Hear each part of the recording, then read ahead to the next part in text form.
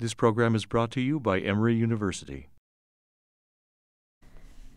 Conservators often uncover clues about an object's composition and construction during the process of treatment. The conservation treatment of this Kanaga mask began as an effort to stabilize the object in preparation for exhibition, and it resulted in the rearrangement of some elements to better align with what the object's original appearance may have been. Not much information is known about the object's collection history prior to its arrival at the museum as a gift in 1982. However, the mask probably dates to the mid-20th century. Kanaga masks are made by the Dogon people of Mali, Africa. They are worn during Dama ceremonies to honor a recently deceased family member and to help transport the soul of the deceased away from the village. Dancers in this ceremony swing the mask around in wide circles and dip down so the mask hits or brushes the ground. The top edges of the mask in the Carlos Museum collection are worn, which may be evidence of this practice. This wooden object is just one component of the mask ensemble that also includes garments and accessories. And the mask ensemble is just one element of the masquerade, which can include other masks, music, and performance. When in use, Kanaga masks have dyed plant fibers positioned around the face and a woven plant fiber mat attached to the back. Unfortunately, these more ephemeral elements have not survived along with the wooden mask in the museum's collection. Here you can see the front and back of the mask before treatment. The main portion of the mask, including the carved face and the tall vertical element, is carved from one piece of wood. Attached are two cross pieces with two additional end pieces projecting at the ends. The majority of the mask is painted with black and white pigment. On the back of the mask is a plant fiber net that would cover the back of the wearer's head. Note that prior to treatment, the cross pieces are lashed to the front of the mask, on top of the vertical element, and the end pieces are all pointing upward. The mask's main condition problem involved the attachment of the cross pieces to the vertical element. The cords lashing the cross pieces in place were loose, making the cross pieces unstable and mobile. Research and consultation with curator of African art, Amanda Hellman, helped confirm that the cross pieces were not meant to move when danced. Therefore, the cords provided inadequate support for the object. In addition, they appeared different than other cords present on the mask. Most of the end pieces are lashed to the cross pieces with strips of furry animal hide. Thick black pigment partially covers over the hide cords, which provides evidence that these may be the original lashings, or at least that they were applied before the thick black paint. In contrast, the upper cross piece was lashed with a cotton string and the lower cross piece with a jute-like twine. Both of these cords were painted a matte blue-black color only on the front. Based on these inconsistencies, the cords were likely not original to the mask. The cotton and jute lashings could have been applied during a previous restoration effort, which may have occurred before or after the object left its native context in Mali. However, since they did not provide adequate support for the cross pieces and were not aesthetically congruent with the other lashings, they were removed from the object. They were saved in the museum file in case they are needed for future research or study. An interesting finding was discovered when the lashings were removed and the wooden pieces were separated. Here you can see the front of the vertical element that was previously covered by the cross pieces. It is painted with black pigment and has impressions from previous hide lashings with hair stuck in the pigment. You may also notice that the black pigment has been abraded, likely as a result of the mobility of the cross pieces. The pigment is lighter in color and powdering in some areas, so during treatment it was consolidated with an adhesive to prevent further paint loss.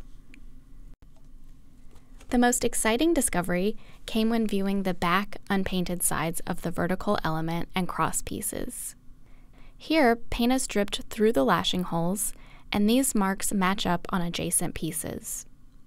In these images, you can see that the large strips correspond like a mirror image.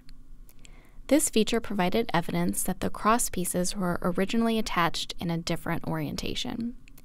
with the unpainted sides together and the ends of the lower crosspiece pointing down.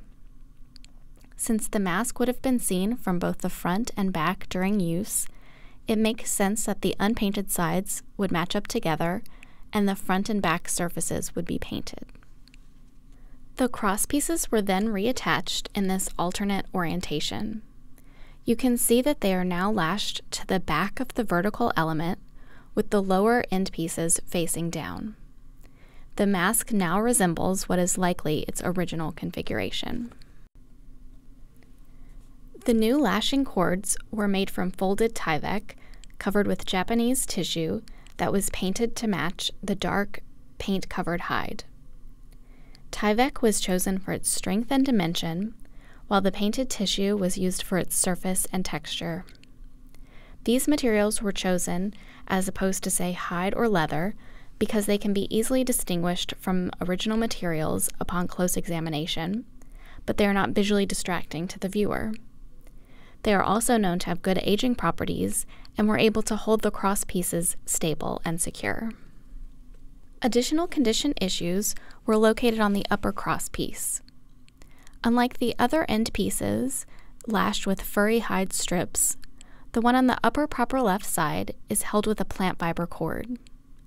Similarly, on the other side of the cross piece, the wood is split and held with a different type of plant fiber cord.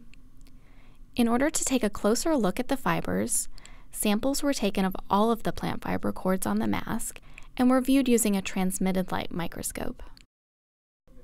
The cord lashing on the end piece is 2-ply, and it appears similar to the 2-ply cord net on the back of the mask. The cord repair may have occurred in the native context, as these objects were used and repaired as needed, or it may have been the work of a later restorer who used a piece of cord taken from the back netting.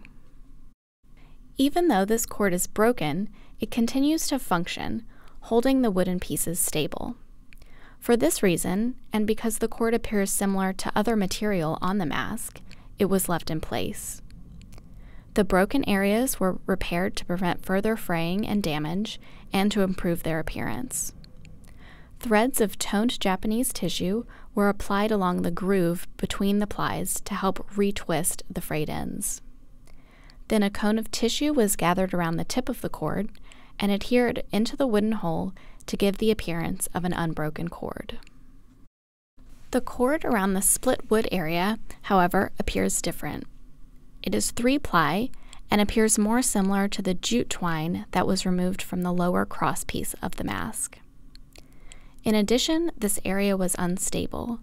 The cord was loose and did not adequately hold the split together. Therefore, the cord was removed and the wood split was repaired with an adhesive.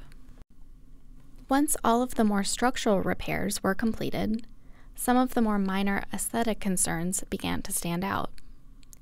The loss in the proper right ear area is relatively small, but this break in the outer silhouette of the mask would be particularly noticeable when the mask is viewed upright on the wall. In order to compensate for this missing area, a small fill was shaped to fit and painted to match the surrounding wood. You may also notice some areas of a braided paint down the center front of the mask. A reversible method of covering and toning these areas was discussed between the curator and conservator, but in the end, these areas were left untoned, as they are likely signs of use and were not deemed too visually distracting. Finally, this is how the mask looks after treatment. The crosspieces are now held more securely and in the orientation in which they were intended. The mask still retains what is likely evidence of age, wear, and use, yet it appears complete, stable, and respectfully well cared for.